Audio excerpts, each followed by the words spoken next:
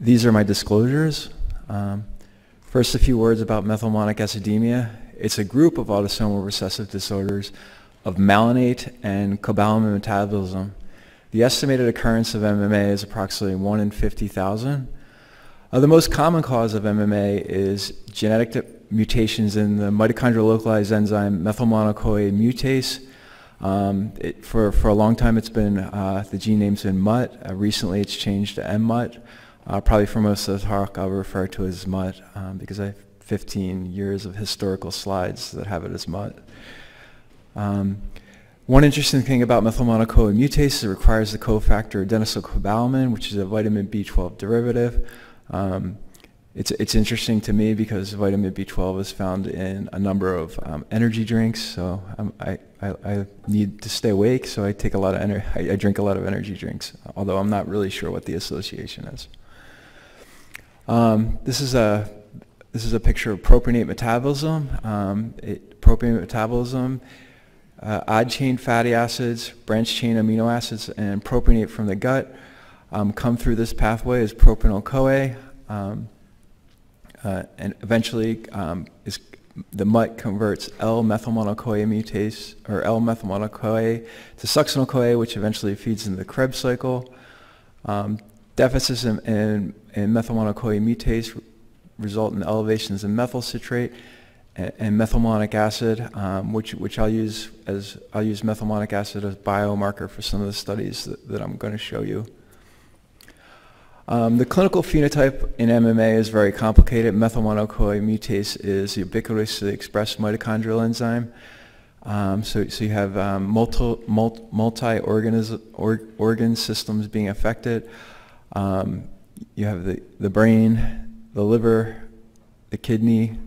You have multiple elevations in different clinical chemistry markers.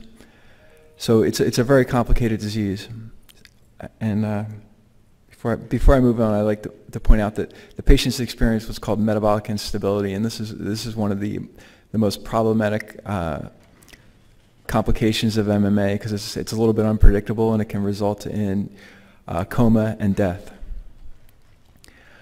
The treatments for MMA and outcomes. The main treatment for MMA is dietary restriction of the propionogenic precursors, and that's usually protein restriction. The patients can be treated with carnitine and/or B12 supplementation. Not many of the patients with MUT defects respond to B12, but sometimes they do. Liver and/or kidney transplantation in severe cases can be considered and has been done. And some studies, some more recent studies have reported clinical improvements after liver transplantation, so it can be effective. There's a number of problems with liver transplantation. Obviously, one is it's a very evasive surgery. It can result in the procedure itself can not always turn out well. It requires lifelong immunosuppression, and you can get graft versus host disease and graft rejection. So despite the current treatments, patients with MMA still experience significant morbidity and premature mortality, and therefore, like so many other diseases, new therapies are needed. And ideally for MMA, the treatment would be in the newborn period when the patients are at risk of irreversible complications and death, and these metabolic decompensations frequently occur in the newborn period, but they can occur throughout the life of a patient. To study the disease and potential therapies for the disease, our lab has created a number of mouse models. The first mouse model we created was a mouse model of methylmalonic-CoA mutase deficiency by knocking out the third exon of methylmalonic-CoA mutase. These mice are neonatal lethal with a almost 100% penetrance. A few mice do escape beyond the neonatal period, so the phenotype isn't fully penetrant. The mice have elevated methylmalonic acid levels, and that's it. So the next thing we did is on the background of the knockout mouse model, we tried to create a hypomorph by expressing the methylmalonic-CoA mutase only in the muscle and cardiac cells. And this prevented the neonatal lethality. These mice still are not, they don't survive like normal mice, but they survive beyond the neonatal period. They have elevated levels of methylmalonic acid. And these have been of great utility because it allows us to have untreated control mice for some of our experiments, which is hard to get with our neonatal lethal model. So initially, back in early 2000, we began doing experiments with adeno-associated virus, and these are some of the, I list some of the reasons at the time why we were interested in doing adenoviral gene therapy. There have been numerous serotypes isolated, and as you probably noticed in the meeting, many new capsids by capsid engineering. Interestingly, these capsids, although they're not significantly different in the amino acid sequence, they do exhibit very specific tropisms to different tissues. And these, although AAV is episomal, it's known to express the transgene for years. And it's been proven to be safe and efficacious in a number of clinical trials now, which wasn't the case when we started in early 2000. So these are showing some of our old results. These are all published results. It's a compilation of a number of different gene therapy experiments we did in our neonatal lethal model, showing survival after gene therapy, both using two different serotypes, AAV8 and AAV9, and ubiquitous and liver-specific promoters. So they all worked well, and a majority of the mice survived for over a year. Similarly, we saw long-term metabolic correction, or at least reduced methylmalonic acid levels in the mice.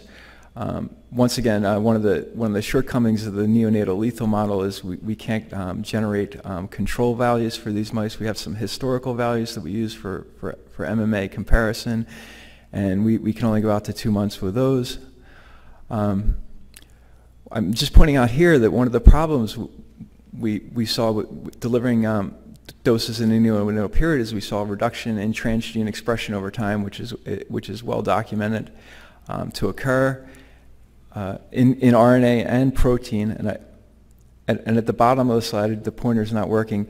You can see at 24 hours you have almost 100% or over 100% of what wild type expression is, and then at 72 hours you have like probably 50 to 100 fold wild type expression, and then at 90 days it drops off to about 50%, and then at a year, which I'm not showing the Western blots, we can't even detect the protein.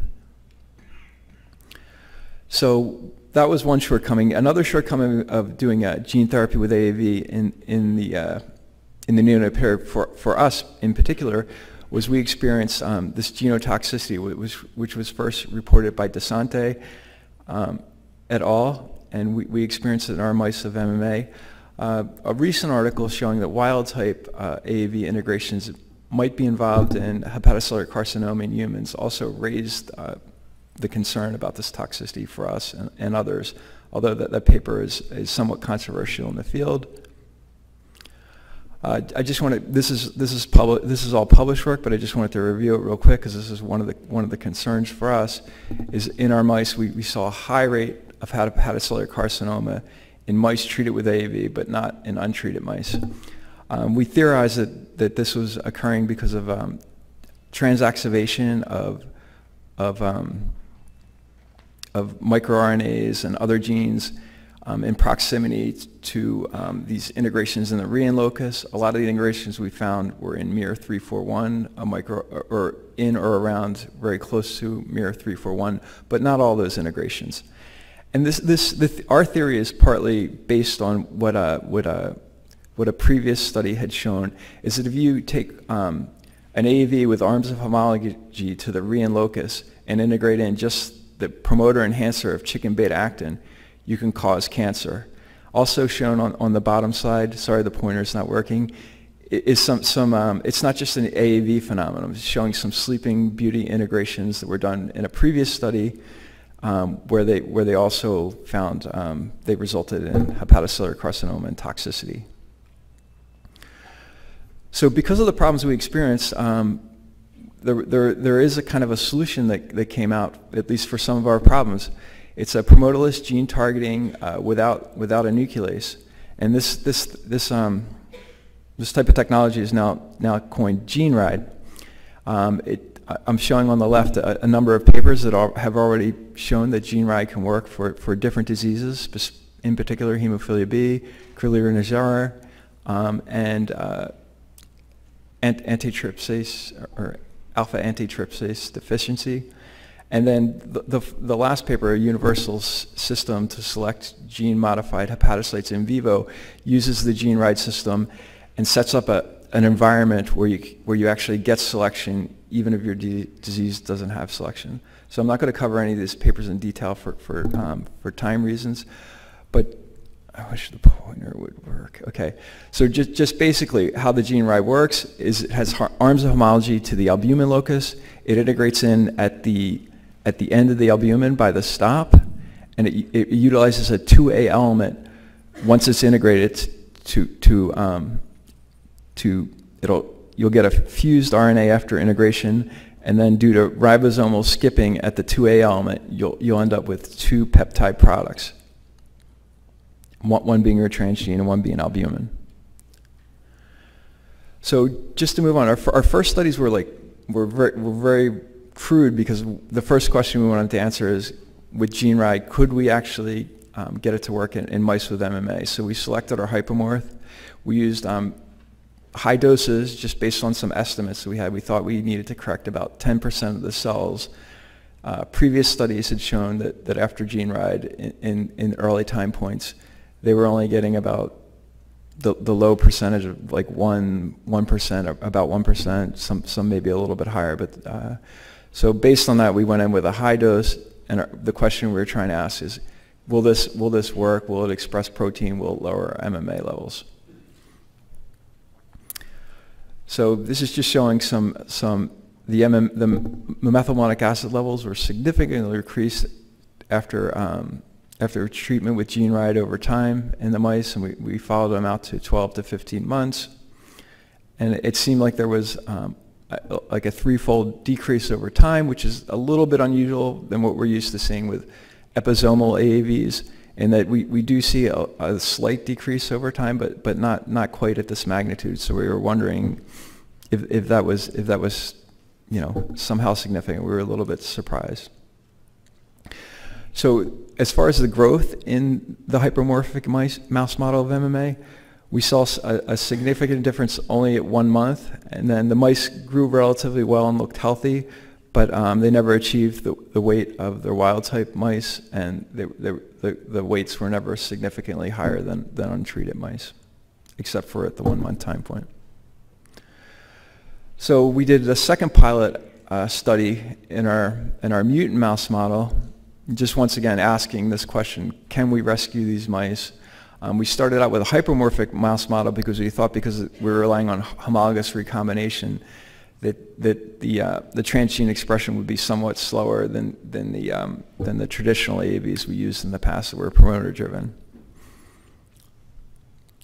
And what we found is, in a small number of mice, we were able to rescue the neonatal phenotype, and although we didn't significantly lower the MMA is tending to be lower, and it remains stable in a very small number of mice out to 12 to 15 months. And similar with growth, we didn't see any significant growth at any time point, but the mice did grow over time and did look healthy. They never achieved the weights of the wild-type mice. So because both of these mouse models are nulls in the liver, we're combining, I'm showing you the data combined because they're absolutely null for the liver for the expression of the methylmalonic-CoA mutase protein. And we should be able to detect this without any background because we're using a codon-optimized MUT sequence. So for RNA, we should be able to, we should not get any background for anything we do. Some of these first experiments I'm showing is we determined the AAV copy number, And after neonatal delivery, we're seeing what you'd expect to see, high copy numbers early on at 1 month of age, and then they're rapidly decreasing over time. And that's because the AAV itself is mostly, the copy number is mostly coming from episomal AAV. And then we looked at the actual, the albumin integrations by a long range PCR and quantification. And what we see is at the early time points, we have a really low integration. We see a really low number of integration, about 0.5%, which is similar to low integration seen in earlier studies at early time points. But interesting, what we see in the MMA mice is a 24-fold increase in the number of AAV integrations we're detecting, whereas in wild-type mice that were treated at the same time, we're not seeing that enrichment, suggesting that there may be some type of selection or some other mechanism going on to enrich the corrected cells later in life. So the next thing we did is we did some RNA in situ hybridization using this relatively new technique called RNA-scope, and the main difference is it uses two probes, these Z probes, and then it has a secondary marker come on and it hybridizes to the Z probes. And the Z probes have to be exactly spaced. They're about 20 nucleotides long in order for the secondary probe to come in and bind, and that gives it greater specificity. And for each one of these assays, they design about 20 of these Z probe sets. So it's highly specific. And for us, it was a real breakthrough because we had tried for years to do immunohistochemistry using different antibodies, and it never works. So the one thing that we always had a question is like, well, we know how much protein expression we're getting in the liver, we know how much RNA, but we really didn't know how many cells we were correcting. So here showing the results of the gene ride treated animals at 2 months early on. We see very little staining, very little corrected, a small number of corrected cells in the MMA mice, and then at 15 mice, corresponding to kind of what we see as far as the integration copy number, we see increased staining in the 15-month-old mice for MUT RNA, and these stains are specific for MUT, so they're staining only for MUT. And then in the wild-type mice, similar to what we saw in the integrations, we see very little staining, suggesting that in the liver of the MMA mice, there's some kind of selective advantage for corrected cells versus non-corrected cells. And since all the cells in the wild-type liver have mutase expression, there's no advantage. And then we quantified a number of these livers, and we saw that overall there's a 5-fold increase in expression in the MMA livers between 1 and 2 months and 12 months. And then similarly, what we showed in the wild type is that we don't see that type of increase in expression. So next we looked at MUT protein in these livers, and we saw the same thing. We saw at 1 and 2 months we had low expression, about on the order of 10% on average. And then in the older mice, in the 15 to 13-month-old mice, not 13-year-olds, sorry, we saw increased expression in all except one of our mice. Some of these mice are over 100% corrected. One of the mice is kind of an outlier in all of our studies. We believe it was, what I surmise it is it's a technical problem with the injection. Because we were delivering such high doses, we were injecting high volumes intrahepatic, and in some of these mice that does tend to back leak. So this is the quantification of these results, and we see a significant increase in protein, about actually 5-fold increase in MUT protein over time, on average. So the obvious question is, what might be driving the growth advantage for corrected hepatocytes in the MMA liver?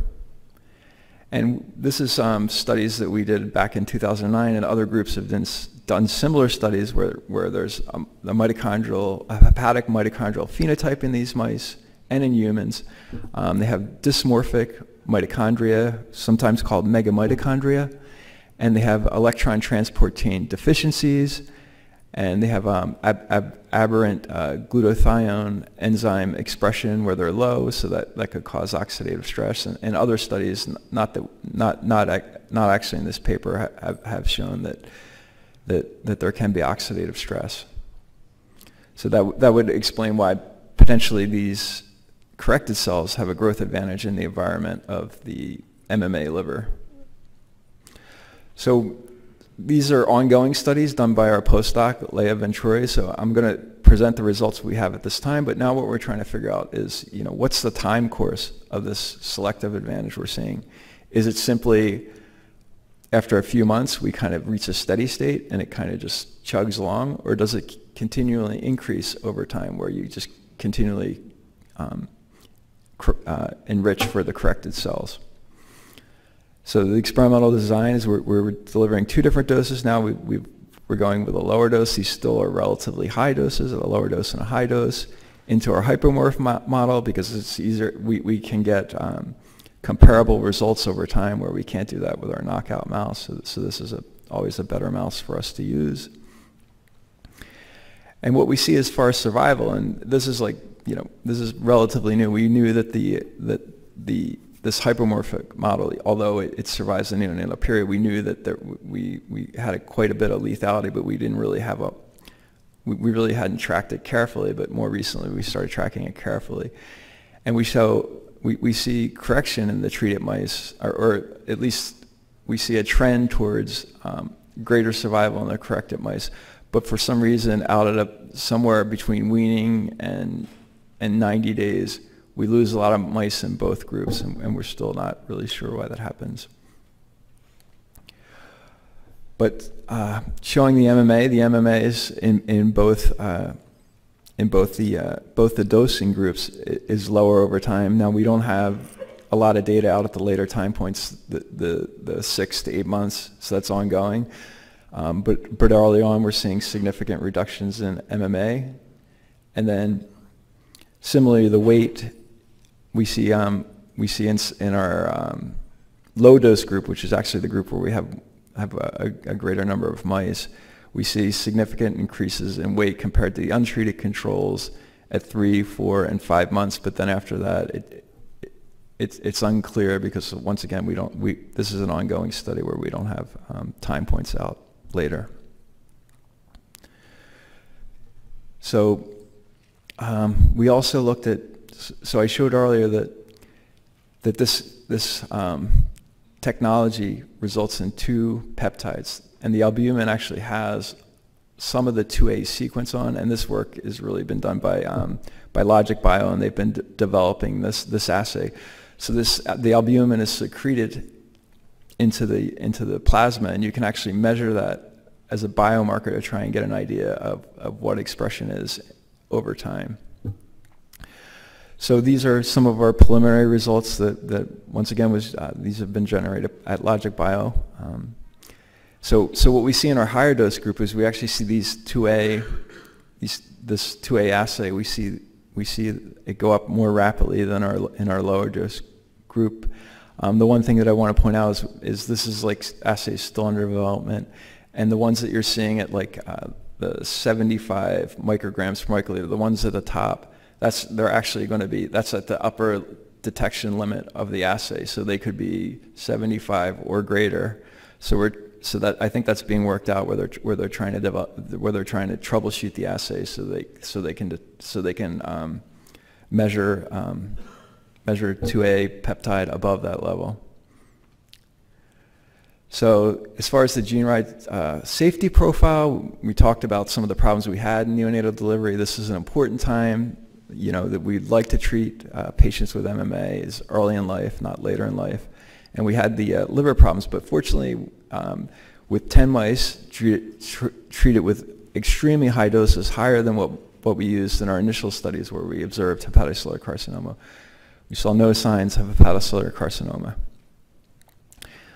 We took that one step further. We looked for any microscopic indications of hepatocellular carcinoma, and this was done by a vet pathologist at the NIH, and she saw no signs. And then what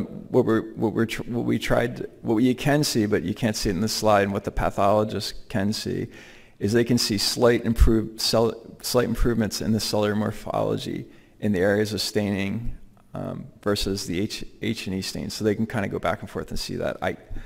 At this level, I can't show that, but I thought I'd mention that. I thought that was interesting. In conclusion, we have demonstrated that gene-ride technology is efficacious in 2 murine models of MMA. After neonatal gene delivery, we observe stable, long-term hepatic transgene expression from this promoterless integrating vector. The percentage of vector integrations, the amount of MUT RNA and the amount of MUT protein in livers treated with gene-ride increase over time in a time-dependent fashion, demonstrating a growth advantage in the livers for corrected cells in the livers of our MMA mice. Unlike AAVs that rely on enhancers and promoters for transgene expression, we observe no genotoxicity after gene delivery in the neonatal period. And the amount of transgene expression and the number of corrected hepatocytes are increasing in a temporal fashion due to this growth advantage in the corrected hepatocytes, which should give us increased efficacy for this vector that relies on homologous recombination, which is low. So initially, when we started these experiments, people had surmised for a long time that suspected that you might have a growth advantage because of what's going on in the hepatocytes and the mitochondria. But we never really saw it until we used this integrating vector. You won't see the growth advantage in the episomal vectors that we used in the past. So I'd like to acknowledge all our collaborators at Stanford, at Logic Bio. It's been really fun to work with everybody and take any questions.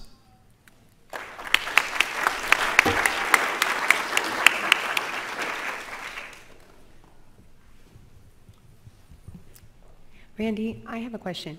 So it would be quite fascinating to look at this clonal expansion over time in the liver. I know you've been following the levels of MMA, for example, but are you planning some experiments to follow what's going on in the liver to see if these expansions continue at further time points? I know you've looked out as far as 15 months, I guess, right? Yeah, and so that the last study that Leah Ventura is actually the postdoc who's kind of taken over. The last study that's kind of ongoing, that's kind of the plan for that. We plan to take down animals every month, do the RNA scope experiments, the protein, so we can watch it. And talking about this, I mean, depending on what we see, we might want to take those studies out even further to see if we continuously get the clonal expansion.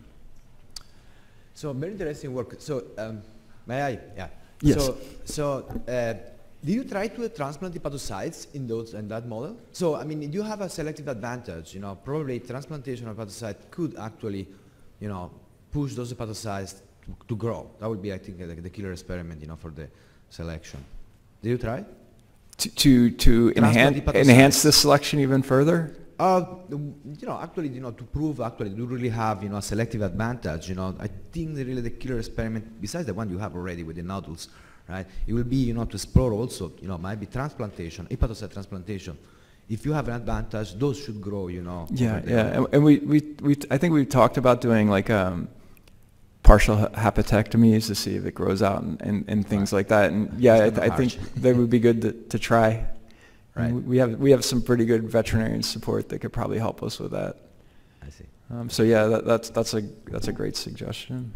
Okay. So last thing. So do you got also integration somewhere else besides albumin? We haven't checked. Okay. Thanks. Can your RNA scope assay distinguish monoallelic versus biallelic integrants? Do you get one level or two level, and then look at the relative amount of each of those populations with time?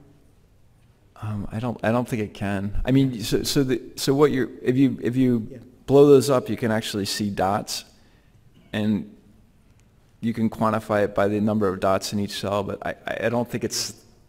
I'd have to ask it because we have a core that's doing this, but I think that would be a little bit tricky. Thanks. So great work. I was curious, do you see this selection also if you treat the mice with gene ride at later in time, like when they are more grown? Well, I think that and with AAV gene transfer? Yeah. Well, some of the earlier experiments with gene ride that I showed that you could correct if you treat later, but we have some older mice that we just treated, and we're looking into that, but we don't know. So, but yeah. Because if you have an advantage due to the transgene correction, I would expect also to observe with canonical gene transfer, right? AAV gene transfer. We wouldn't suspect without the gene ride. No, I guess you would have to do that maybe in the MCK model in adults. Yeah. Well, I mean, with a canonical AAV, we wouldn't expect a growth advantage because it doesn't integrate and it won't be passed on to the. If you do when the mice are grown, no, you don't expect such a dilution because of the I don't know. Oh yeah. MCK model maybe. Yeah, I mean, but ideally, our ideal therapy would be early in life, just because of all the problems that the patients experience. All righty, very interesting. I think it's interesting that you don't rescue the body weight phenotype with liver replacement of MUT, and so I guess it begs the question: do these mice have a malabsorption, and do you really need to replace it also in the intestine, or do you think maybe this is due to some perturbation in bile acid metabolism? Or, I mean, obviously, if the mice survive, that's better than not, but in terms of treating patients with MMA, is that something we need to think about, or? Yeah, I mean, it is a little, I mean, I don't have an answer for that. It is a little bit different than what we see in a lot of other things where we do see weight increases after treatment, even if we just only target the liver.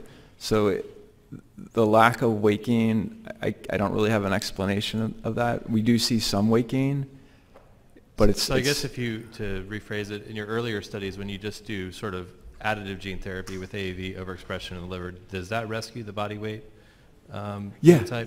Yeah. Well, nothing rescues the body weight completely, and we do see increases with gene ride, but normally we see increases over the.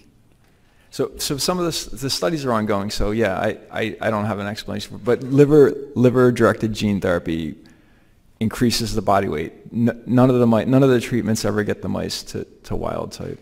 Okay, thanks. That was a great presentation. I'm the editor of Gene Therapy, and I have a general concern regarding AAV gene therapy and the lack of integration studies, and I think your model is excellent in this context.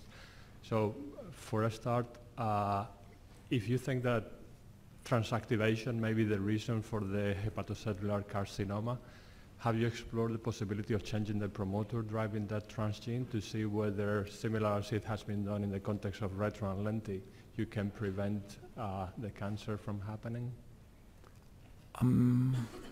So if you think it's transactivation, perhaps mediated by the promoter present in AAV upon integration, if you change the promoter to remove any enhancer activity, you may be able to reduce or eliminate the transactivation. Yeah, for sure. And in some of the studies, some of the work we published, we showed that some promoters, we don't see the cancer. It was a small number of mice, but for instance, ApoE, HAT, that combination of enhancer promoter, we didn't see the cancer, but it was a small number of mice, and we haven't done any follow-up studies. Okay, so there is a scope for that, and I was wondering whether you could actually combine a non-carcinogenic AAV for early delivery at high level, as well as your gene rider type for long-term rescue. So a combinatorial approach of the two, acute rescue followed by long-term rescue by the gene rider. Yeah? Yeah. But generally, I think what you are doing, looking at integration here, is very important and is relatively neglected in the AAV field. So thank you. Yeah. Okay. Thank you. Thank you very much.